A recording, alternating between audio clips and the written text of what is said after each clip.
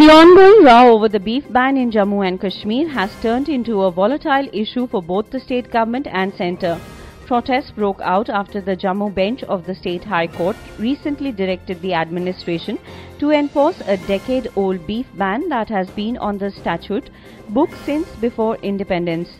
Though this provision of the Muslim-majority state's Ranbir Penal Code has rarely been implemented, the High Court direction has given the political opposition and the separatists ammunition to attack the Mufti Muhammad Saeed government.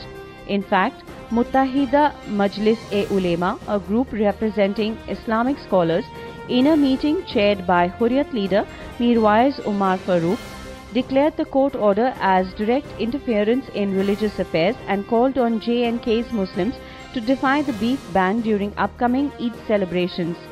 Conversely, the state unit of the VHP has threatened a counter-agitation and an economic blockade of the Kashmir Valley if the J&K Assembly discusses a bill to appeal the beef ban. Such competitive fundamentalism not only serves to vitiate the atmosphere in the state but also provides oxygen to radical fringe elements.